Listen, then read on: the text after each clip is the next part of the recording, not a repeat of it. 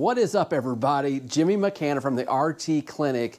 This is the SINODA device. You have your patient on non-rebreather and maybe they need a nebulizer. But we know that with a nebulizer, they're only going to get about 40 to 60% FiO2. And if they're on a non-rebreather, there's a reason for it. It's usually because they're requiring 80% or higher.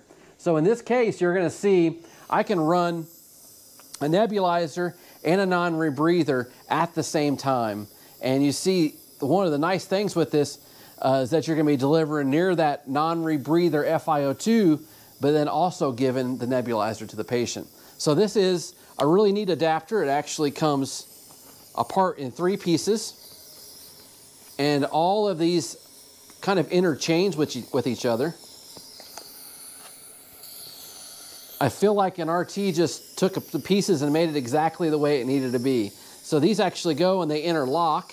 So it can go in many different configurations. One nice configuration is this one here, where it has a downward angle for those patients that you need to get that nebulizer at the correct angle or the oxygen at the correct angle, so that this can run, stay vertical, and you give them the entire amount of the nebulized medication that they need. Sometimes this nebulized medication is something that's going to open them up to require less oxygen, but in the meantime, we need to give them oxygen during this. That's the beauty of this. And there's 3 different pieces to the SINODA, and you got multiple different ways that you can connect these to make it best to deliver your medication and your oxygen at the same time.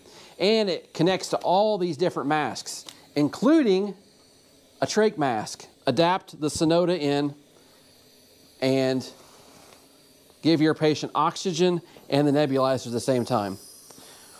One great thing that I feel is a great safety mechanism with this device is the fact that if for some reason you get called out of the room and your nebulizer runs out or something happens, they're still receiving oxygen through the nebulizer, but they're getting the non-rebreather.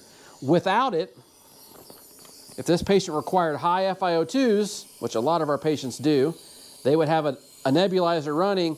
If the nebulizer runs out, I get called out for an emergency and I can't get a nurse in here in time, then the patient's sitting on 40 to 60% of oxygen through a nebulizer that's empty.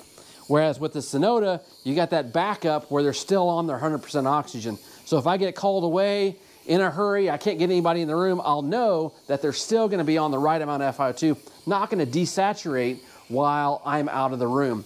It's not only really nice for RTs, but I do think it's a very good patient safety mechanism to be able to have oxygen delivery at all times, even during the nebulizer treatment.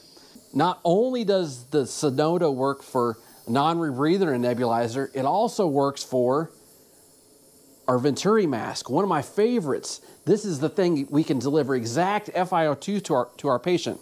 So simply hook up this. Since it's specifically made,